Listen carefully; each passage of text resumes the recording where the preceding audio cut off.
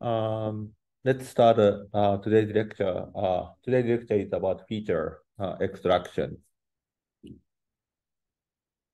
Um, I will try to kind of introduce some of the basic of the feature extraction, and also try to provide in some of the latest technologies for the feature extraction.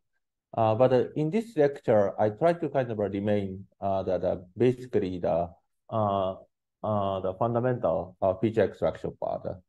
And this part will be the main topic in the coding assignment one, which will be released in the Wednesday.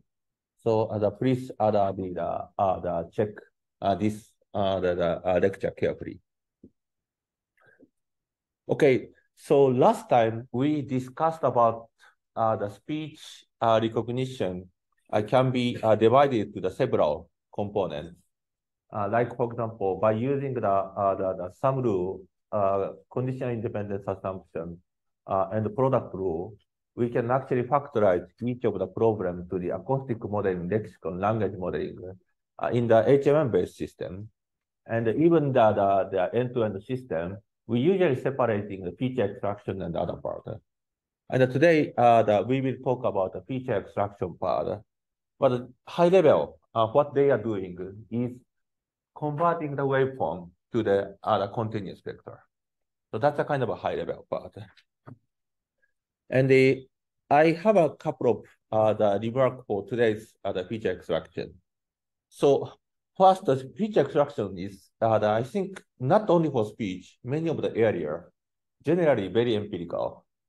So this part, the speech feature extraction is, for me, quite empirical and quite engineering. And the reason of the current form of the feature extraction, log-mail filter bank, is actually based on the many aspects. Of course, we should get a better performance, but not only for that. It should be very fast. It should be kind of online. It should be a good compatibility and so on.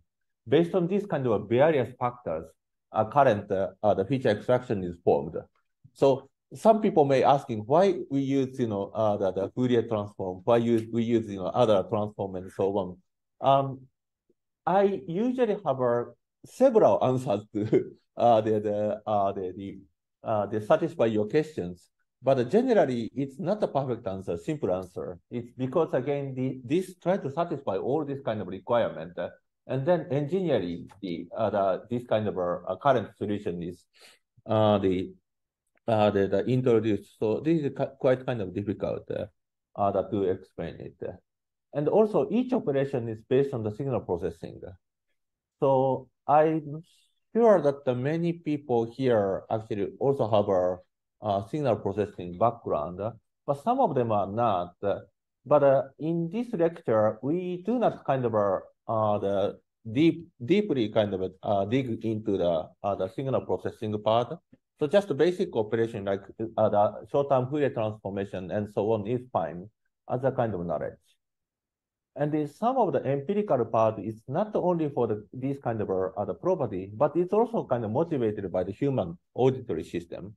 That is also the one part that the making the kind of this feature extraction part to be a little bit complicated.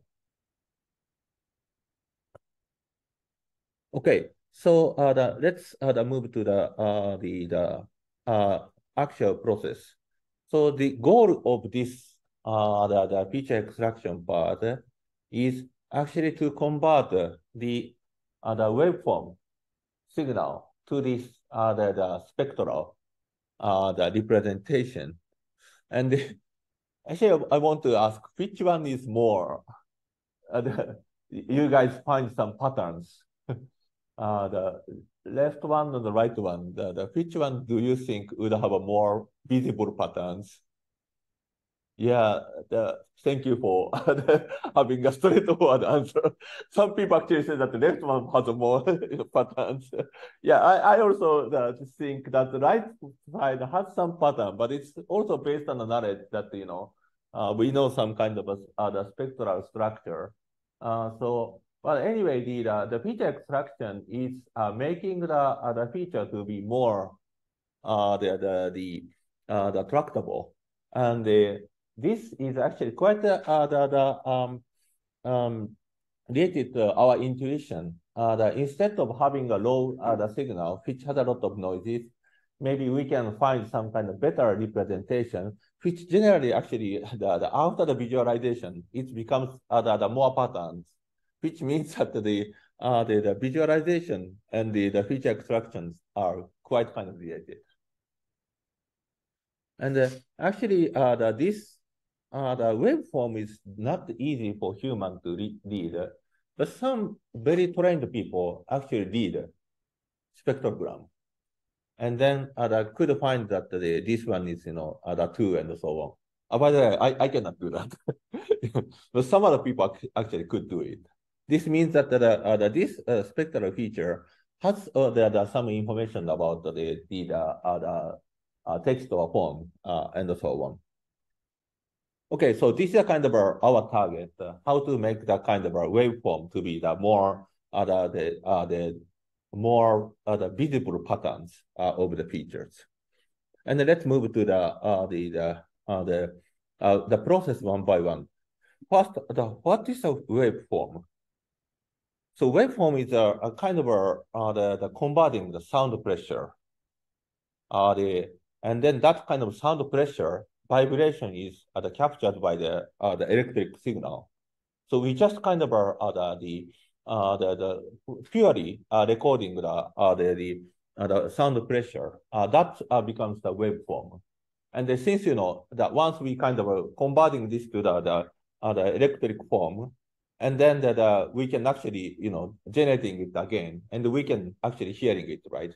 Which means that this wave the pressure, sound pressure information is sufficient to capture all the kind of sound information. But this one is quite the dense the feature the representation in terms of the time. Just having a one-dimensional waveform and having a very kind of a dense the representation across the time. And in this lecture, I mostly focus on the single channel cases. But of course, we will have a lot of cases that the waveform can be represented as several the signals. For example, the most the famous common example is that our ears has 2, which means that we usually capture 2 signals. And Alexa has 7 microphones and so on. Actually, more is better to capture various kind of information. But generally, in this kind of lecture, we just more focus on the single channel. Okay, but actually this sound pressure is a continuous value, continuous function. So it was not easy to actually directly doing it with the computer. So we have to have a discretization process. So discretization in the time domain and discretization, well, we call it as a quantization in the amplitude domain. We're actually using this kind of 2 ways of the discretization, the sampling and the quantization, to make the speech, the signal, to be friendly for the computer. And then the question here is, how often we kind of sample the data, and how much we kind of quantize the amplitude. And that's what's so-called sampling rate. So nowadays, everyone may use a lot of kind of audio device, and then some of you may heard that the sampling rate, like generally 48 kilohertz is for the DVD sounds, right? And the 44.1 kilohertz for the CD sound. I guess it's now everyone almost using this the 48 kilohertz. But it's actually this of course higher is better, right? To the model the very precise waveform pattern. But at the same time, we don't need so much the high resolution. So there are a lot of kind of perceptual study, and it turns out that another 20 is fine for speech.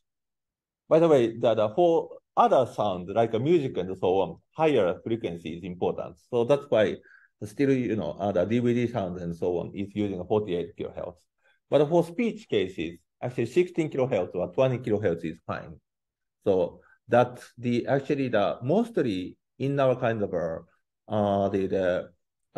speech the recognition the application we using a 16 kilohertz the sampling. By the way, there are still the lot of data from the 8 kilohertz sampling, which is the telephone cases. Since we used to have a lot of kind of issue in the bandwidth, we want to anyway compress the data and so on. So the 8 kilohertz is actually significantly the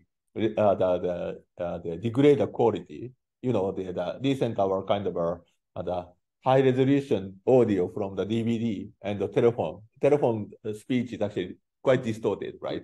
But it's still audible, right?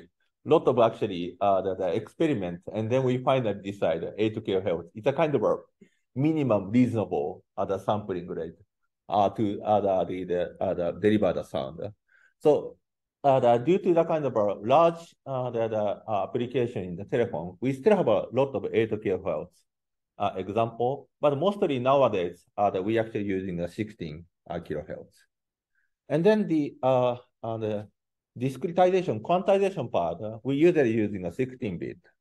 So please remember that 1616. That is a kind of a basic the discretization for the waveform. And there are actually a lot of the format for the waveform, and the mostly I think many people are using a different wave the format, right? Of course, WAV format people have heard that, right? How many people have heard WAV format? WAV, yeah. MP3. Okay. FLAC. Not so many people. Okay. Well, actually, more than I expected. Yeah. Yeah. These three are mostly used in the speech, the processing, but we also have a lot of the other format, depending on the kind of purpose or depending on the conventions, and so on. So actually, speech data, we also using the format called Sphere, SPH. Have you ever heard this format? Oh, so you're good. Maybe you are old? I'm kidding. Yeah, Sphere format is used for the old speech data, and it's actually made by NIST. And but still, many of the famous database is Sphere format. So we actually have to use it. Like we will explain that in the some of the following the lectures, but the TMIT, the TIDIGIT, Wall Street Journal, very famous database is actually based on the SPH format, Sphere format. Okay, so this is a kind of most of the web format, and then again we usually using 16 kilohertz and 16-bit. And many of the recent recording is 44.1 or 48 kilohertz. So we actually have to convert it. And the downsampling is actually quite easy. We can just using many of the tools and so on. And I often use the SOX, but probably people here, FFmpeg may be more famous.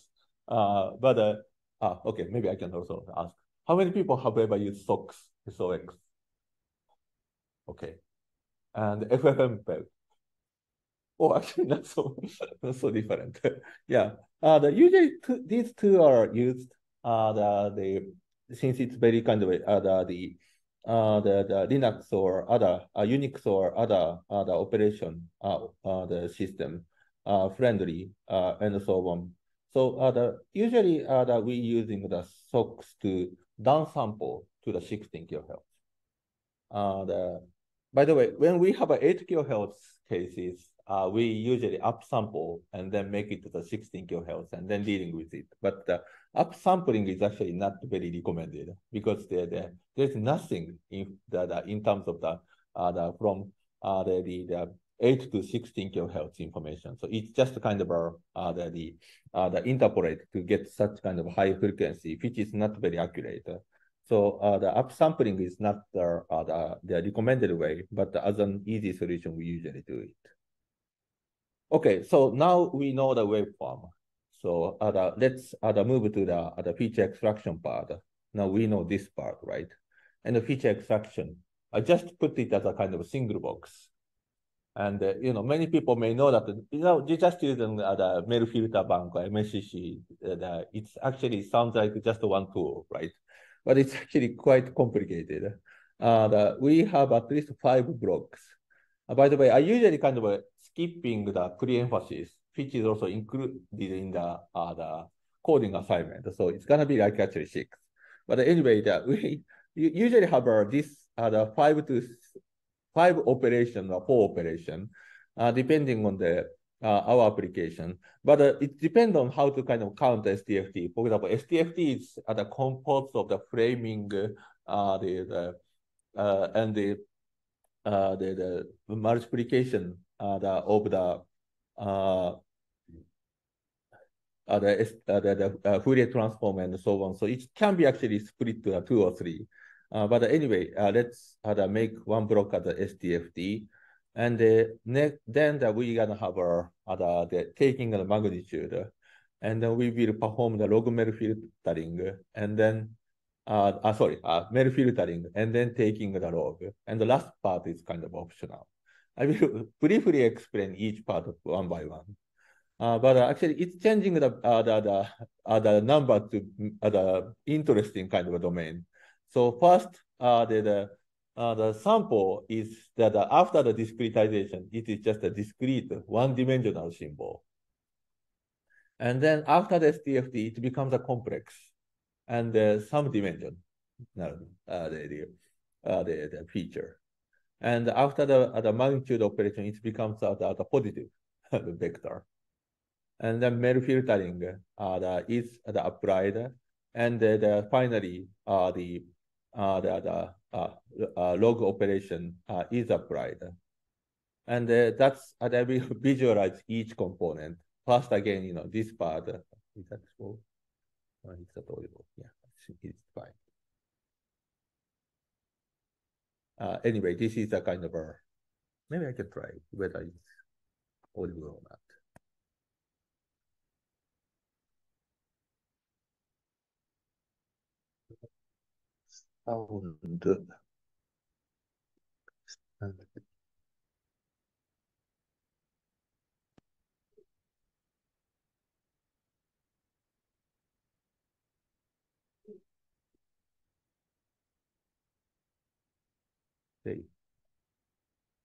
The system is seem to be working.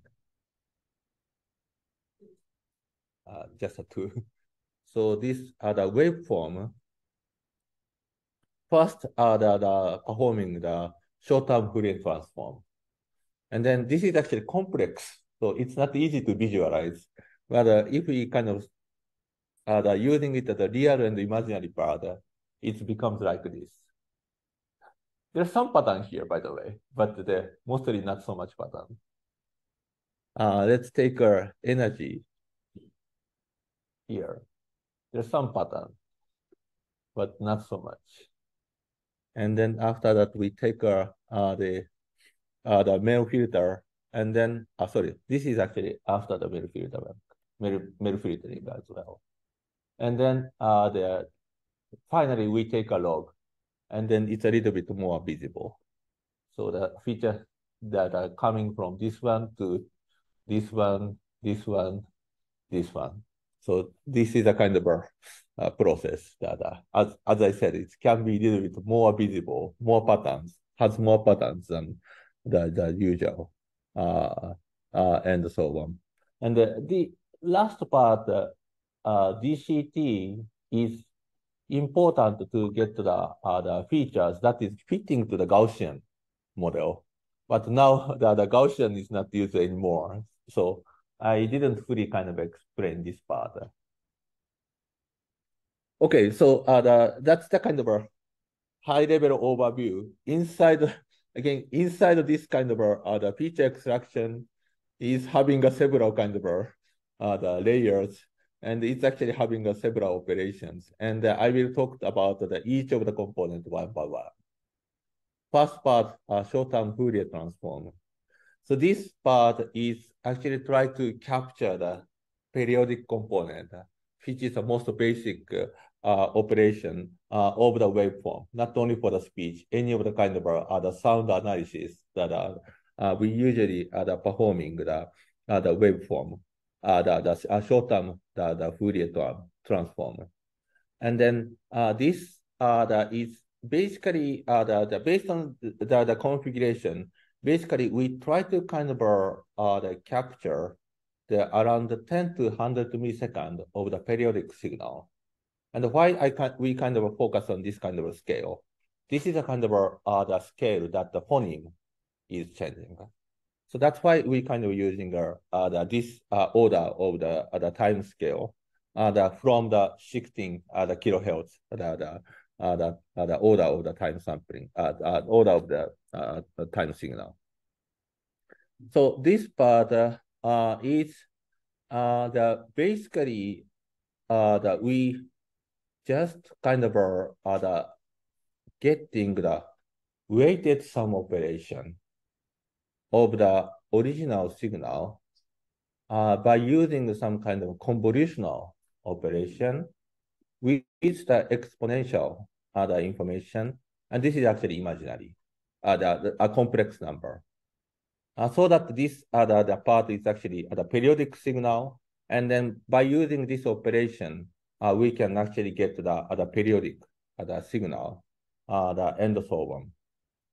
So this is actually the basic short-term Fourier transform, but it's actually having a lot of, by the way, unknown the part. First, what is this weight? How to decide this one?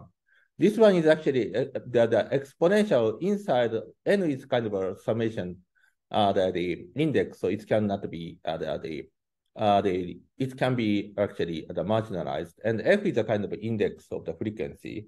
So the important part is to provide this the weight function. And then we actually having a lot of parameter for here. Like we could use a Gaussian, we could use a Hamming, or we could use a Hanning, and so on. Basically, this the operation is to approximate this the summation of the minus infinity to infinity to the kind of the range that we can actually handle, so that we can compute it in in our kind of the normal computational scale rather than infinity. And then this kind of size becomes the size that we want to kind of get the signal, the periodic information from the signal. So this becomes a kind of usually 25 millisecond or 32 millisecond, depending on our kind of application, and so on. So by taking this operation, we could actually convert the signal from the waveform to this kind of the representation. And again, this the representation, I just using the real and the imaginary parts since this is a complex number, but usually we discard the phase information and just only taking the power. And then that will be used for our speech the feature and so on. I will explain that why kind of we take the power and discard the phase and so on later. But anyway, I am expecting that some of the people having a good signal processing the background could follow it. And some people that having a CS background and don't have so much experience with signal processing may not fully follow this part. And then I actually prepare this slide. Actually, this operation is quite similar to the convolution. operation. Actually, we can write this one as the convolutional operation, even in PyTorch, and so on. And then the weight, usually convolution weight, for example, this part is actually estimated in the neural network operation. But in the short-term Fourier transform, actually this part is designed by our kind of the known operation. Again, this one is known operation, and this part is also using the Hamming or Hanning to make this part to be getting the periodical signal in the convolution operation. But anyway, if you're not very familiar with this operation, please think this is one of the convolution operation. And by the way, there are a lot of actually activities. Why not replacing this operation as an actual convolution, the convolution neural network? So many people actually working on try to replacing the STFT operation in the convolutional neural network as a kind of research the phase. So this is called runnable the front end and so on. Okay, so after we get this kind of the feature for each kind of a time frame, we actually are using the shift operation to the process this the Gaussian, not Gaussian, sorry, the Hamming window to get to the kind of STFT operation for the some specific kind of time frame. And then we actually applying this one to the next frame and so on. So note that this the size, usually it is 25 milliseconds, and this shift is usually different. And the shift is kind of less than 10 milliseconds, less than half of the window size in general. Otherwise, we actually missing the information by kind of taking a very large stride. Yes. Now that I talked about, the 25 milliseconds as a kind of a general window size, and the 10 milliseconds is a shift. Or maybe some cases, I also often use 32 milliseconds the window size, and 8 milliseconds for the shift size, depending on the kind of our configurations and so on. But I am actually more for the speech side of the people. So I'm usually using a millisecond. But the audio people, they may also use a millisecond, but they often use the point, sample point. So this is a little bit kind of give you make some confusions to you guys. So to avoid this, I just having this kind of equation. For example, if we using a 16 kilohertz sampling cases, and then 25 millisecond window, this means that the 16,000 times 25 divided 1,000. So it's actually have a 400 point per second per window. Sorry, the per window. Okay. And the opposite case is if we using the say 512 the point window size, which means that actually by dividing by the sampling rate, it becomes 32 milliseconds. So I actually want you to be familiar with this conversion so that, some people are discussing with you about the speech and the audio processing. Some people may use I use the 520 point window size, or I use the 25 millisecond with the window size. And we should actually convert it in our brain. So the first actually short quiz question is actually about it. So the 512 point windows corresponding to how many milliseconds. That is a kind of the first short quiz. Yeah. By the way, the answer is 64 milliseconds. Yeah. So the 100 hours 36 million. And of course, the 100,000 hours is a scale that we usually make a commercial product. And the amount of the number of frames goes to billion, actually. Yeah, 36 billion.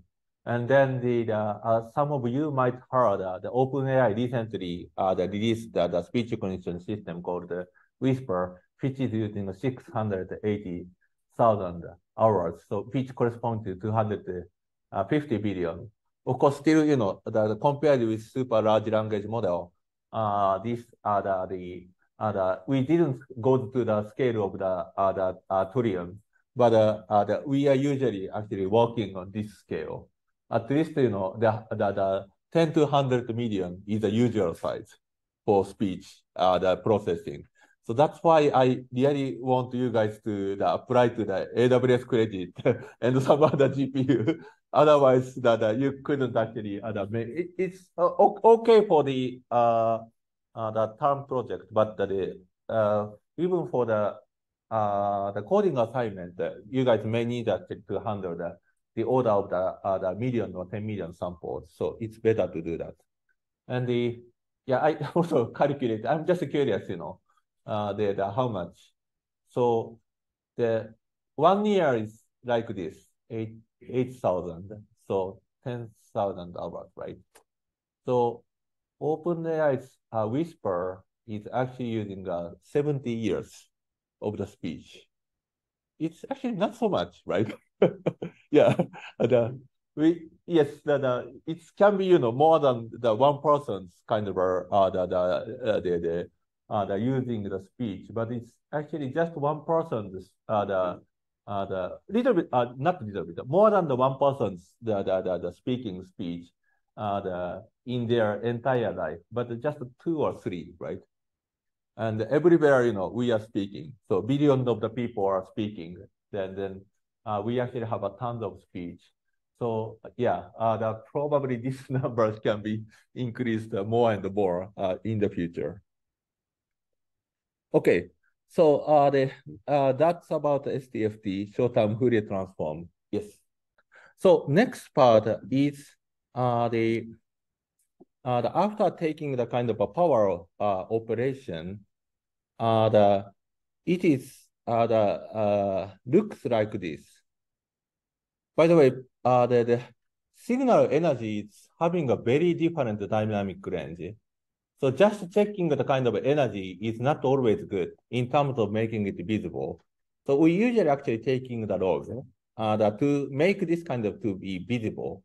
Now the actually power is having this kind of a pattern. But we actually empirically know that the lower the frequency of the signal should have more speech information. So this is actually a lot of kind of the perceptual experiment. We found that the lower signal should have more kind of emphasized. So to do that, the people actually are using the MEL, the filter bank, and I will quickly explain it. But mostly the MEL filter bank sounds like a very complicated, and that's actually very complicated. But as an operation, what we are doing is just a matrix operation. And then how to kind of get this matrix is a kind of a MEL filter bank. So please remember that. So first, we try to use the kind of different scale than the normal frequency scale. That's again based on the kind of perceptual study that we are having a good the ability to get the information in the lower the energy of the signal. So we try to imitate this kind of a function. And then the people actually come up with several other versions of the function. One of them are like this. So this may not be so much intuitive. So we just have a kind of a figure here.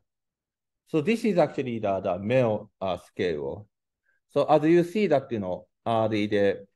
the beginning of the part is almost linear, right? Almost we just passing the information that the frequency, but the higher, and then actually the MEL information is actually not so much increased. So this is actually non-linear the operation to consider to emphasize not to emphasize kind of having a more having extracting information in the lower frequency side, but the smearing the the higher frequency side because it's not super important. So this is a kind of a log, the mel, the frequency transform.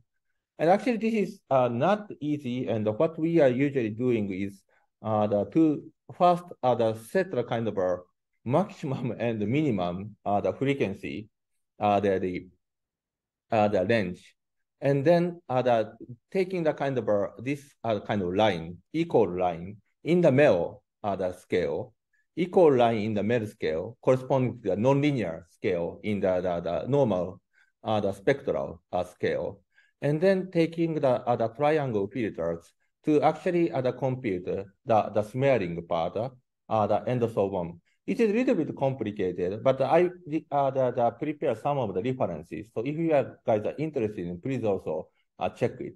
And this part is not included other our coding assignment. This the operation is already prepared, by the way.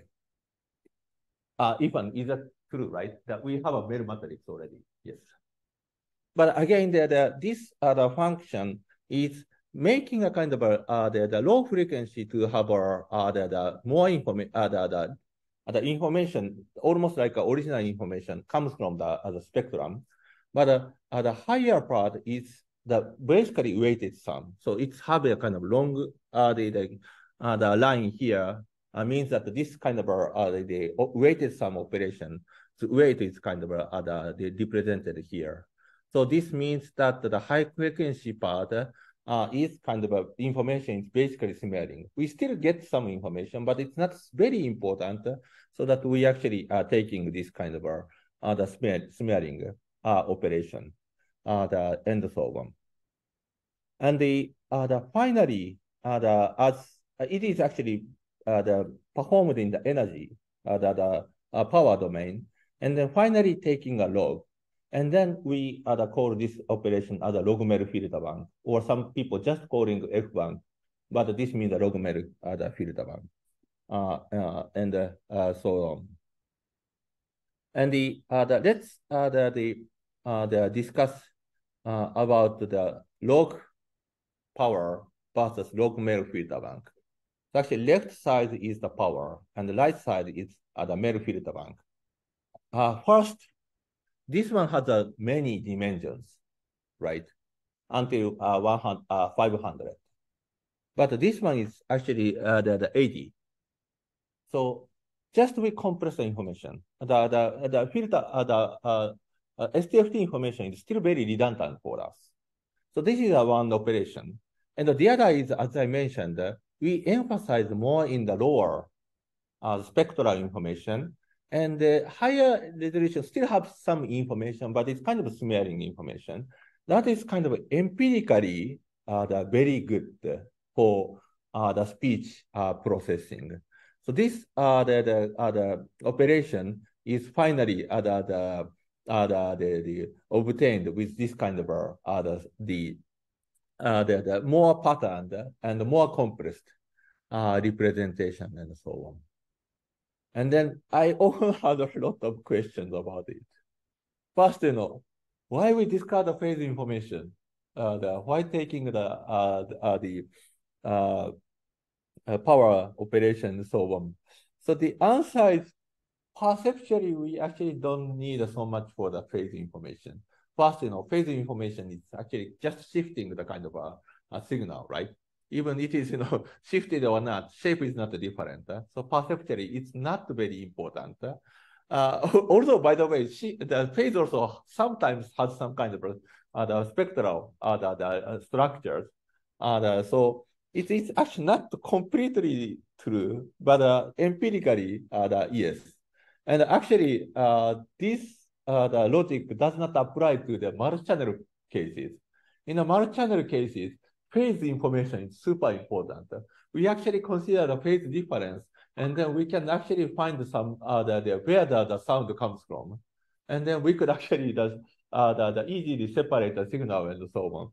So the phase information is yes not super important in the single channel cases, but if we perform in the multi-channel cases, it is very important. And the other frequent question, the Henshinji, we know multiple other cool the functions to convert the signal to that more kind of patterned information. Like instead of using mail, we can use a bug or some other kind of a measure that is that comes from the perception, or we can also use a wavelet or whatever, and so on. But again, empirically, there is not so much difference. Just having some the dimension reduction and the emphasizing the low the frequency signal is good enough feature. So due to that, still I think it started to be used. I don't know the 80s or something like that, but still the many people are still using the log-mail filter bank or MSCC. And next, the question. This is also a very frequent question. Why we use a Hamming? We should use a Hamming, or we should. Why we have a lot of the shift size and so on. There are a lot of actually hyperparameters exist in the feature extraction, and so on. And actually, this part is very complicated. And in some cases, also the filter bank the calculation requires some kind of rounding and so on. Rounding and edge processing and so on is actually the slightly different depending on the kind of implementation. So usually I couldn't actually reproduce exactly same result as the kind of the several other libraries like librosa and so on because of the very small difference in the many hyperparameters in the feature extraction side. And the last question I often had is that the mail filter bank, what kind of information do we have? And actually, I would say that most of the information, except for the spatial information that I mentioned, the direction, the information, mail is actually initially used for the perceptual the measure for the speech recognition, but it actually turns out that it is also used for the speaker recognition and so on. And surprisingly, it is also used for the audio sound event, the problem and so on. So even it is designed for the speech. So the filter bank is mail filter bank actually has a lot of information, and I would say that the empirically the many reasons, but just kind of a good compressed information and sufficient feature, speech feature, that is a kind of a mail filter bank. That is my kind of a personal opinion. And I would recommend you to actually also talk to many other speech people here. That they may also have a lot of opinion about why we still using a mail and so on. But my kind of the experience is that again very good compression and still having some speech not speech only, some features. Yeah, very kind of an abstract answer that to me. Yeah, based on my experience. Okay, so I will quickly also go through the other kind of advanced feature processing, which is delta feature, the mean normalization. So the delta feature is, by the way, one of the technique that came from Japan. Famous technique came from Japan. So later, we actually are using a lot of conditional independence assumption. And then actually this one, from this one to this one, it is very different, right? This is like, let's say Gaussian mixture or a deep neural network and so on, and then generating the kind of speech and so on. This one is actually considering all kind of a joint relationship, while it's actually cutting all the kind of the dependency for the right side, right? But as a kind of modeling, we often use this one to make the kind of computational the complexity smaller.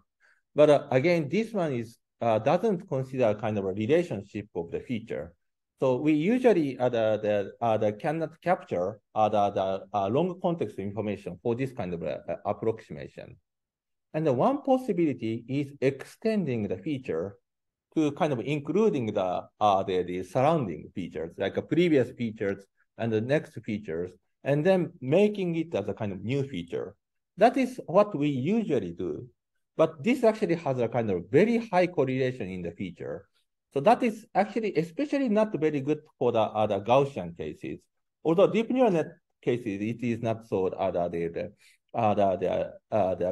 not so kind of problematic.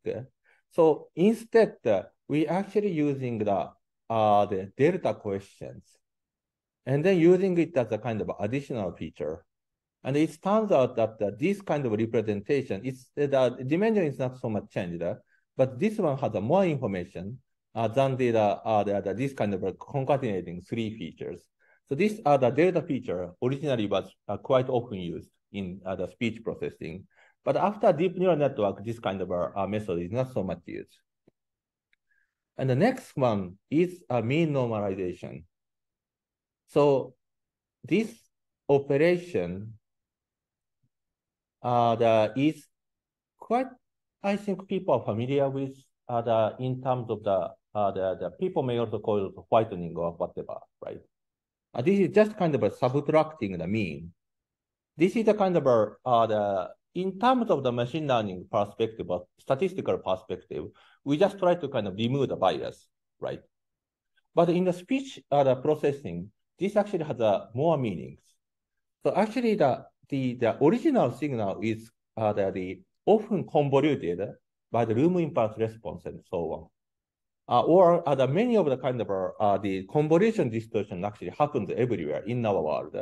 Like if you also even kind of call in the phone, this also usually has some kind of convolution distortion, which is actually changing the voice, reverberation changing the voice, right? And if you use the phone, this slightly change the voice and so on, right? This comes from this convolution operation. And then this one, we want to remove it. And fortunately, after the short-term Fourier transform, if this kind of convolution distortion is not very long, it's actually represented as a multiplication. It has a lot of approximation, but anyway, it can be approximated to be represented as a multiplication. And then after this multiplication, taking the log, and then this part can be actually separated. The convolution part and the original source part is actually separated in the addition. And look at this one. This one is actually doesn't depend on the time. So by taking the kind of mean normalization, we could actually removing this channel distortion. So mean normalization, again, in general, to remove the bias, which is very important for machine learning. But in speech cases, it actually has a more kind of concrete meaning. We could actually remove the channel distortion and so on. Okay, so, and then the last two slides is just but quickly, it's more for the classical signal processing, but what's happening in the research phase, I want to explain. First part is that, as I mentioned, log-MEL filter bank is actually still basic operation. Like, short-term Fourier transform is a complex but linear transformation. And also convolution, the convolutional linear transformation. Taking the power is also basic operation. And the MEL is actually, as I mentioned, it's written as a matrix. And taking the log, all operation, the convolution, the power, MEL, log is actually basic function. So we could actually get a derivative, by the way. So that we actually putting some kind of learnable parameter somewhere in this kind of operation, or we can also actually using the speech enhancement or some other kind of signal processing, and where we have based on a deep neural network. And then we actually get the back propagation because this is a kind of basic operation. So we actually can get the derivative. So this kind of approach of jointly optimizing the front end and the speech recognition is one of the very cool the active research area now. So this is actually one of the topic that our group is actually quite actively working on it. And the second, the advanced topic is self-supervised learning. I'm very sure that people have heard the Web2Vec 2 or some other self-supervised learning, right? And this can be used as a pre-training fine-tuning, But many people actually using this kind of self-supervised learning model as a feature representation. How to do that? We just, from the waveform, and let's say this one is like the Web2 or Hubert or WebLM or whatever, self-supervised learning. And then we just do the forward computation, and then we just extracting the feature here. This one is turns out to be super powerful. So again, people may also using the fine tuning, but this kind of just extracting a feature itself is super powerful. So this is actually the started to be used as a replacement of the logMel filter bank, although it's computationally super expensive. And the other kind of cool direction is, again, our group is working on it. And one of the TA, Shuangkai, is actually quite often actively working on it. Instead of representing this feature as a continuous vector, we actually replacing it as a discrete symbol. Like after the k-means and so on, we can actually convert this feature to be a discrete the sequence. And then now speech recognition becomes very similar to NLP. Input is discrete. So we actually can use, for example, machine translation. And then, the machine translation, but the input is a speech discrete token. And then output is a kind of our kind of text. And then we just using the machine translation techniques and so on. This is also kind of advanced the speech feature technique, I would say. Not sure that can be fully replaced with the logMel filter bank. So currently, by the way, these method and these methods are quite advanced. So many kind of systems are still using the logMel filter bank because it's very kind of the efficient compilation. But I just want to kind of introduce it. And of course, some of the topic like self-supervised learning can be also shown and more discussed in the later. So if you guys don't drop this course and the very late the lectures are including such kind of the exciting areas and so on. Okay, so that's it from today's talk. So first, I kind of spend a lot of time to explain about logMel filter bank. And I try to avoid to have a lot of math or signal processing, just visualize it and how it has some meaning and so on. I hope you guys have some kind of sense of what is the logMel filter bank. That is actually fine for this lecture. This is very complicated, I would say, motivated by signal processing and perceptual property, but it's surprisingly quite working well. Again, still many other people try to replace it with the CNN and so on, but the majority is still using the logMel filter bank. It's the power of the signal processing, actually. But again, we have a lot of kind of research about this field and so on. And this time, I also add a reference. And one of the important the remark is that, again, you guys are lucky. We also have the course in the digital signal processing in ECE. That's by the Richstand, Professor Richstand. He's an expert of this the part. So if you want to know more about deeply about this area, I'm recommended to also take this course. Yeah, that's it. Any questions?